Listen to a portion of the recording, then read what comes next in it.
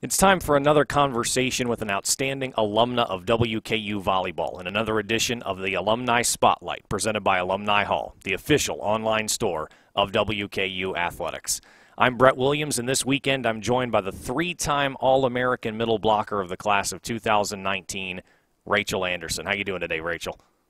Good. How are you? I'm doing really well. Excited to talk to you today. A lot of great stories I know to tell, and it starts with your career here on the Hill. I mentioned three-time All-American, three-time first-team All-Conference USA, two-time tournament MVP in CUSA. You won 6 out of a possible 8 titles with the Hilltoppers, got to 2 second rounds in the NCAA tournament.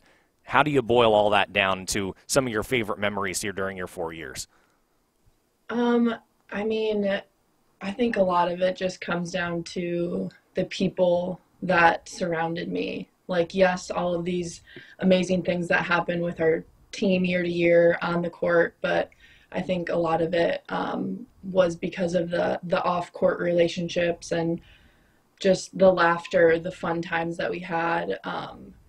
That kind of made the volleyball part worth it and be so successful. So. Well, earlier this season, I had a chance to talk with Jess Lucas, and I asked her this. I'll ask you the same thing. You were part of those teams that became so beloved from Hilltopper Nation, did so much not only on the floor but off the floor, as you mentioned, for this program and for this community. What was it like to be a part of that group and going through the journey with that group of young women? It was definitely like transforming, just personally seeing where I was my freshman year to senior year. I think every year the leaders that we had on our team helped me become a better leader and got me out of my shell. And just the awesome community. Like, we would have, as many fans as we could on Sunday games. After the game, like, they'd just be so proud of us. We'd be out in the community, just like shopping or getting food, and people would stop and just have long conversations with us just to, tell us how proud they were. And that just has a lot to do with the program that, Travis built and continues to build. So. And then individually, you're all over the record books for this program, and one of the particular ways in a single match, you had 31 kills, tied for the all-time program high, and that was in the 2016 Conference USA Championship at Rice, another 5-set thriller in Houston that the Hilltoppers got the better of the Owls in. What stands out to you when you look back on that individual match, both for what it was for you and then for your team, obviously finding a way to get to the top of the conference yet again? I just remember how intense it was, and both sides of the court just kept pushing. There wasn't like, we just went in there and swept them. No, they were ready. They, did all their scouting reports. They knew what we were, and, we found a way to pull it off, and I honestly didn't know that record. So, like, hearing that is kind of like, it's really cool that, I would have never imagined going into college, me being capable of doing that. And like I said, it goes back to, our coaches and the time that they commit into each player to bring out their best. They're not like, okay, you came in freshman year, you won state and whatever from your hometown, but you're going to be better. You're going to continue to grow season after season. And people see that.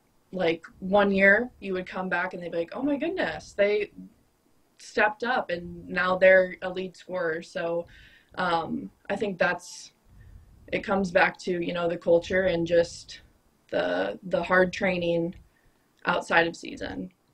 So. You mentioned not necessarily knowing about those records. I'll give you a few more. You're 6th all-time in kills, 2nd all-time in hitting percentage for your career here, and 3rd all-time in total blocks. Any of those in particular you're most proud of? Definitely the blocks. I've always, like, even when I was younger, I told people I'm a middle hitter, not a middle blocker. Like, that's what middles are known for. They're known to be blockers.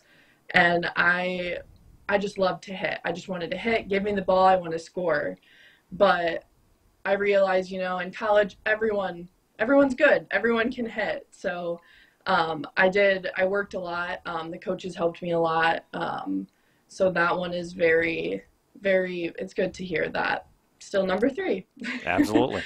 Yeah, it's interesting because I know I introduced you as a middle blocker at the top of this. So as you started, I said, well, maybe I should change to middle hitter, but I guess No, middle blocker is just as appropriate. yeah, no, it's fine. It's part of my game. So yeah. Rachel, you were one of the recipients, one of several that WKU volleyball has enjoyed. I talked with Emma Kołakowski about this earlier this season. You were a recipient of the Jim Castaneda postgraduate scholarship from Conference USA. What did that look like for you once you left the Hill? Um, so when I graduated, or before I graduated, I wasn't quite sure what my next step was going to be. And I have a feeling a lot of, college students go through that. Um, and I think I talked to Christy about going to grad school and kind of how that would look like. Would I stay on campus? Would it be online? Stuff like that. And she mentioned this scholarship, and I was like, yep, I need to apply. Um, and it helped me be a little more relaxed going through grad school, knowing that I had that extra support. Um, and yeah, it was amazing that is available to student athletes. So And again, a great tradition for WKU volleyball being the program that's brought that home almost seemingly every year. So congrats to you on that. And speaking about your postgraduate efforts, you've gone pro with this game, which is something that we always love to see. Been overseas for the last couple years. Tell me a little bit about your journey in the pro ranks. it's been a journey. Never thought that this would be something that I was going to do because I really didn't know much about it. I feel like playing professionally overseas, playing volleyball, isn't really talked about that much. So I didn't know about it until the end of my senior year. So it was kind of like a last minute decision. I was like, yep, doing it. Um, so my first year, I came over here to try out.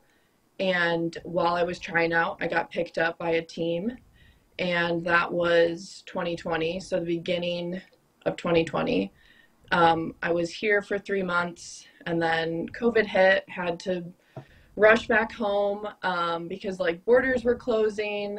It was a little hectic for a few months, but things got better. And then I got picked up by a team it's called Neuwied, Germany, which is I'm here for a second season. We won our league last year. We were in the Nice. second Bundesliga. We only lost one game all season. Hmm. We play from August to um, April, so it's a very long Wow. season. Um, That's and putting together WKU numbers right there, going that whole stretch and only losing a match. yeah, it's a different kind of tough compared to college volleyball, like the schedule. And then I was asked to come back here and sign again with the same team, and we moved up to the first league. So it's one of the top probably six leagues in Europe, most Wow. competitive. Um, and so far, it has been very competitive, and yeah. How would you say your time here prepared you for that grind that you're going through? So in so many ways, I just off the court because I have a lot of free time. Like during the day, we practice in the morning and at night. So during the day, I can have some free time, and I didn't have that in college. So I think I'm learning to have good time management and to find some things to fill my day. Um, there's so physio is a little different here. We don't have as many tools and people helping us. So I've had to do a lot of my own kind of physio, rolling out, nutrition. Like I still have to, get on top of those things, but it's all kind of on me. And then just, yeah, the volleyball side of things, I would not be here if it weren't for my teammates, coaches, going to Western Kentucky, um, and yeah, it's just crazy how like fast forward I'm looking back and I'm like, wow, I remember like specific moments that's helping me right now. So it's really cool to see, and I'm just very thankful for my time on the hill. Well, that's awesome. We certainly wish you all the best this season. Hope it's just as successful as last year was, and can't wait to see what the future has in store for you both on and off the floor. I want to ask one more question about this team this year. You had a chance to be a part of, be teammates with some of the players who are still here in your senior year when they were freshmen. Seen obviously what this program has continued to do since you left, just taking it through a tremendous golden years yet again, a golden years round two essentially after your stretch here. What would be your message to them right now as they try to keep this thing rolling forward? Some of these fifth-year players wrapping up their career. What would you say to them? I would just say enjoy every moment, but don't let up. Keep the foot on the gas, keep pushing, keep trying to get, that next award, that next point, that next everything. Like, I think if I could rewind, I would, just because it was so fun.